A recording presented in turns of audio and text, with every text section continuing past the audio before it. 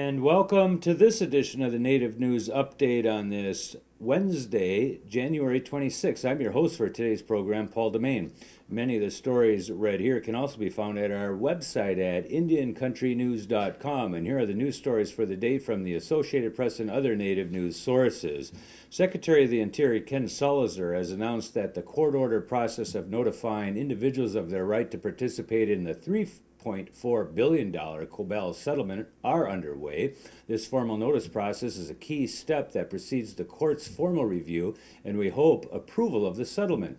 Congress approved the settlement on November 30th, 2010, and the President signed the Claims Resolution Act of 2010 on December 8th, 2010.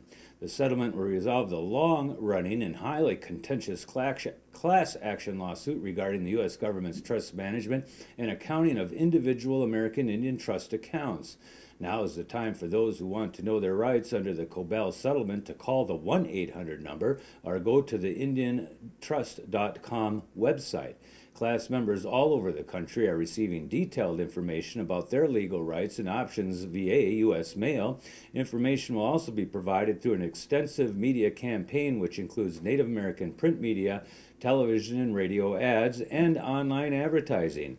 People who know or think they're eligible should go to www.indiantrust.com or call the toll-free number at 1-800-961-6109 to get more information, and we'll put that piece of information on the URL here so you can get that as well. In a move to increase patient care, the Cherokee Nation has announced plans to expand the use of newly developed technology that will link patient records between tribal health care centers and the W.W. Hastings Hospital. The tribe will join other health systems in Oklahoma to participate in a national launch of an incentive program to use electronic health records. The launch is part of an effort with U.S. Health and Human Services and part of the Medicare and Medicaid EHR incentive programs of the American Recovery and Reinvestment Act of 2009. Across the U.S. healthcare system, systems are embracing the benefits of electronic health records and other forms of health IT or internet technology. Although Cherokee Nation has been working for several months to link records across their entire system, this month marks the first time hospitals and eligible healthcare providers can register and qualify for the incentive programs with the federal government. This program is accelerating the transformation of health care that was already happening, moving the country closer to a nationwide interoperable electronic patient record system. The President of the National Congress of American Indians, Jefferson Keel, will call on leaders to act on a new era in U.S. tribal relations during the State of the Indian Nations address tomorrow. Following Keel's address, Senator Lisa Murkowski of Alaska will deliver a congressional response. The event will be held at the Newseum in Washington, D.C., which will also be webcast live on the organization's website at www.ncai.org at 10:30 a.m. Eastern Central Time. The speech will reflect on the state of Indian country heading into 2011 and outline the key priorities for the federal government to consider when working to uphold the federal trust responsibility. Jefferson Keel is serving in his second term as president of NCAI and the lieutenant governor of the Chickasaw Nation. The event will be hosted at the Newseum's Night Television Studio in Washington, D.C., and will be webcast live on ncai.org and broadcast to radio stations via the Native Voice One network and Native American Calling as well. Newseum is how you say that. Newseum. Low-income students may be getting smaller grants, and newly disabled might have to wait longer for their benefits, and just about every politician is going to get an earful from the local PTA if school aid gets whacked. Republicans are finding it's one thing to issue a blanket promise to cut spending on an entirely different matter when you actually take the scissors to cut off $1 of every 6 spent by agencies like the IRS, the FBI, NASA, and the National Park Services. Federal layoffs will be unavoidable, the White House has warned. That's the real-world impact of House Republicans' campaign promises to cut $100 billion from the budgets of domestic agencies.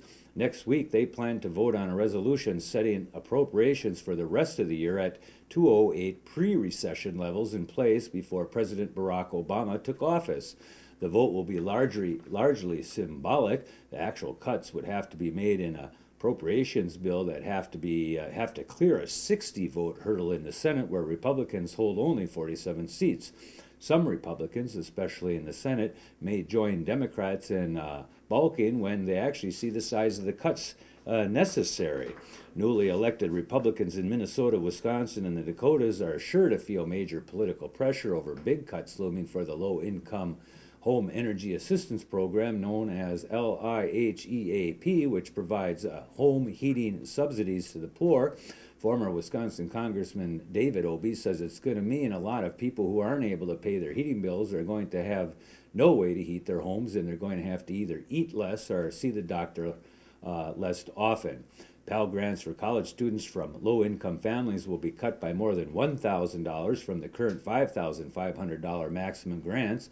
A cutback in housing subsidies will mean that hundreds of thousands of people won't see their Section 8 vouchers renewed, and a $1 billion, 24% cut to the historically underfunded Indian Health Service would reduce critically needed health care in some of the most impoverished places in the whole country.